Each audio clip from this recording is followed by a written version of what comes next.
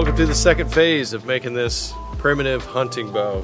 So where we left off, the bow was starting to bend, but it's still really stiff. It's heavy, and I'm not able to see that even tiller yet. I've got a tillering tree, makeshift tillering tree that I set up here on the back deck that we're going to use, and I'm going to start taking some more material off the sides as well. The goal today is to actually get this bow shooting. So I'm going to start taking wood off the sides here. I'm just eyeballing this. I've got my lines here towards the end that I'm going to stay kind of consistent with, but everything else I'm just going to sort of eyeball and go by feel.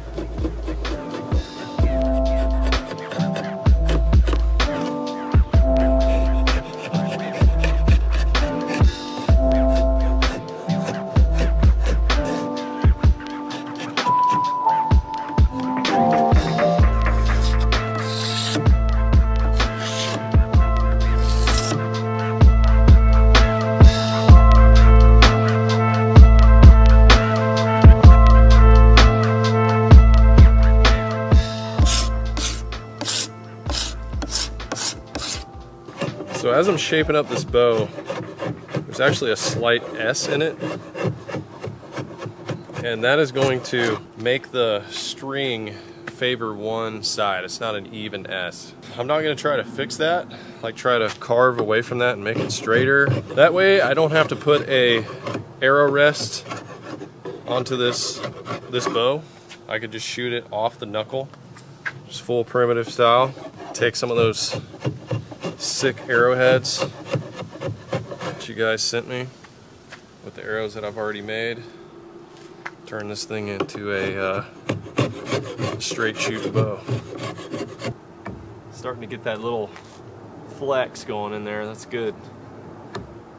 This handle section is still really thick. I'm gonna start taking off a little beef in the center here. Just feeling it to see what's gonna feel comfortable in my hand.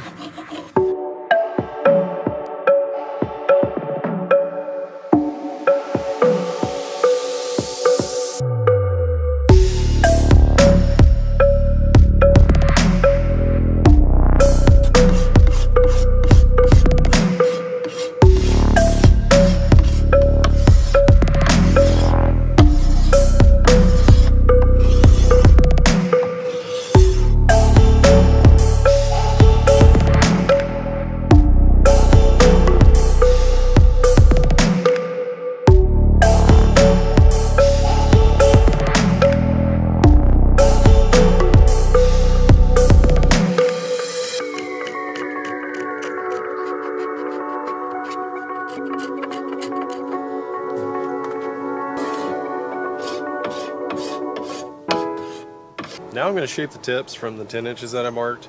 We'll put in some nocks and then get it on the tillering tree.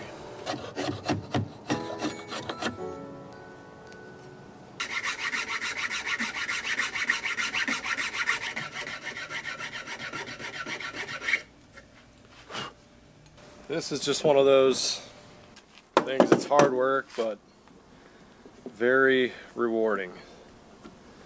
You know, it's one thing to go, you know, get you a compound bow and get good at it, feel confident, go out to the woods and get an animal. That is the highest archery feeling that I've experienced so far. But just the sweat that is going into making these bows, and this being my final one, and I feel like the wood is great. I've learned enough now to make it, you know, pretty decent. If I get a deer, guys, I might cry. It's going to be one of those things, like a deer. I don't even care. I'd probably start getting teary-eyed over a doe at this point. And I can only imagine what it must have felt like building one of these with Stone Age tools, or not even Stone Age, but primitive tools back in the day. You know, taking sharp flint and carving these things. I'm using this draw knife, makes it so much easier. Just imagine taking some flint, scraping this off till it bends, and then getting an animal, taking that back to your buddies at camp. Man, you'd be getting all the ladies. The point is, I just have a much greater appreciation for people that make bows and that are good at it and that hunt with them and actually take animals with them. It's really a skill.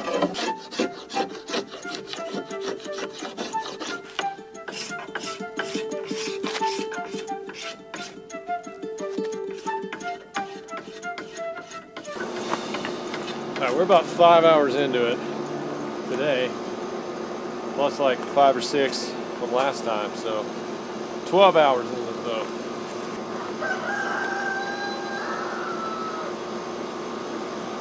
Alright, this left side's looking really good. That was, I think, 45 pounds at 18 inches. This section right here, I need to take some out of there. We got about 10 inches more to go to get it to 28, but I got to be real careful not to underpower this bow because I don't want to take too much off and then end up with, 35, 40 pounds. I want this thing to be 50 pounds. That way I can take out basically any North American animal with this bow.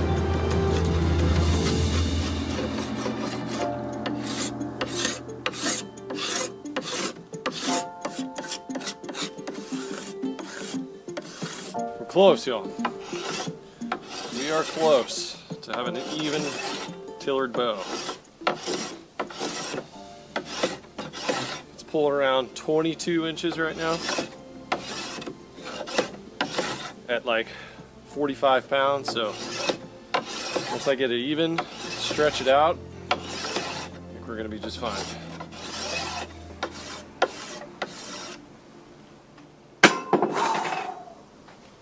Hands. My hands, y'all, they're just aching sore. You do this bow making stuff, your hands they just get grimy. It's a good thing. Means I've earned my cold beer for today. Alright, let's put this thing on the tillery tree, and honestly I think it's going to be pretty even. Besides this knot I got here, I need a little special treatment on it. Thing is just tough, but I think we're going to shoot an arrow soon. I'm actually going to wait. All right.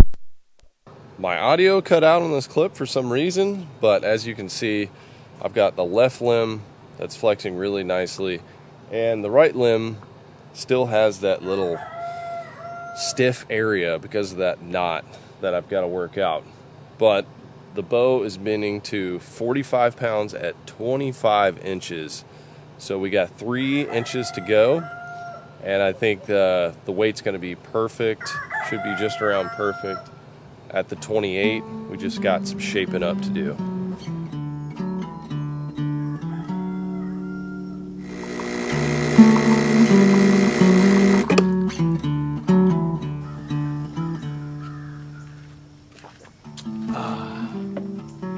Love that little bass cup that Amy gave me. Final tuning right here, guys. I'm going to take some sandpaper, work around this knot, just to get any excess meat off from around it. I don't want to dig into like the real dark part of it.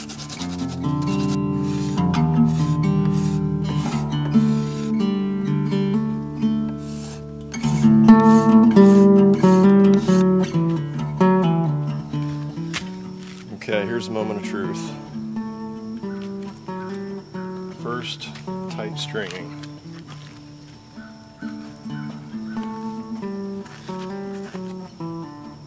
Tillering string is usually about 1 inch short. This one is about 4 inches from the box. Don't break, please. Oh, there we go. Actually strung up quite easily right there. Hey, we have a bow. That's looking pretty good. It's looking really good, actually. Oh yeah, it's feeling nice.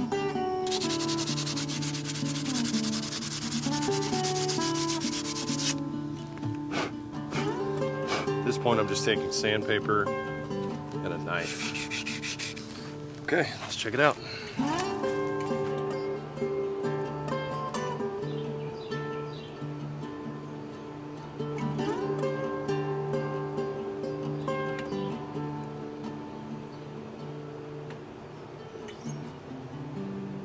Use a little bit right here, and a little bit right there on the tips.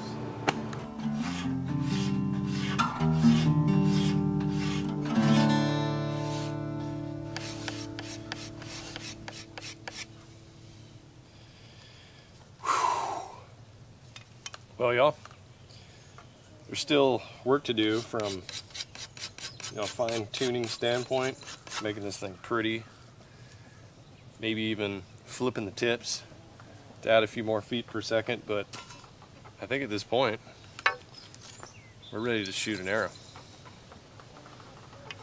Let's see how it does. That string is sitting really hard on the left side where I'm shooting, which is it's okay for right now, but I'm definitely gonna take this twist out of this tip when I start fine-tuning this bow. Please, Lord, do not let this thing break.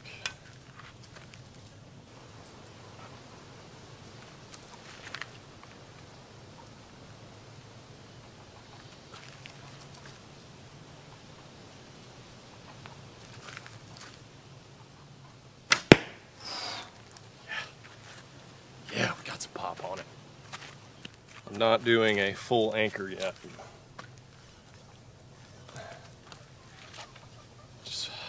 Just so paranoid about bows breaking at this point.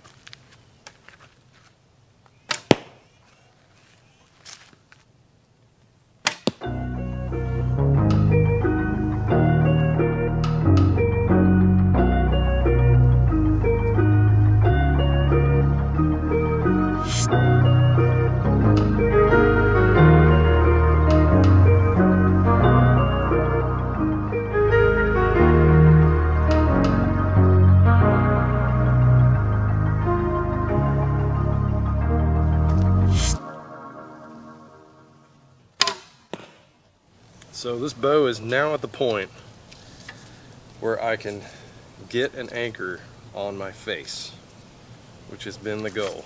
All my bows have been pretty much either right out in front of my face or just like my hand touching a little part of my face. So this is going to help tremendously. There's a problem with the weather.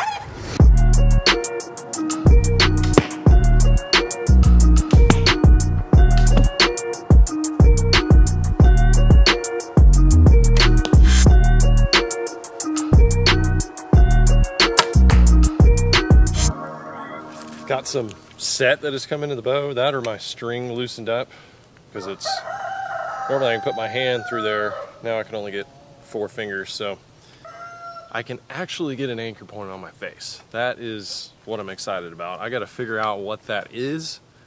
That's a whole nother experiment, but it's going to be similar to me shooting my compound, where I can just be comfortable getting in one position, going to that every time instead of having to just kind of guess. It's like throwing a baseball. So I feel pretty good about it, guys. The bow looks good too. We got that one big knot on there, but just gives it some character. Do a little sanding, put a leather handle on here. This thing's ready to take to the woods. I am happy the way this bow turned out, guys. It's actually 48 pounds at 28, so it's just under what I wanted, but that's fine. I'll take it. It's for only my 5th or 6th bow. I'd say I've done a pretty good job. And man, I'm excited to take this to the woods. We're actually gonna head to the Deerly soon. First time this year, and start getting things ready. I'm gonna take this bow with me. We're gonna do some pig stalking and maybe even some sitting. This is the last bow that I'm working on, that I'm making for the season, and I'm happy with it, guys. So thanks for tuning in. Don't forget to subscribe to the channel. Mondays are usually adventure style videos. Throw a vlog in there during the middle of the week, and then also Tuesdays are technicals, where I'm going into some sort of gear thing. So subscribe to the channel, smash that like button, and may God bless you in all your outdoor adventures. Godspeed, and I'll see you on the next one.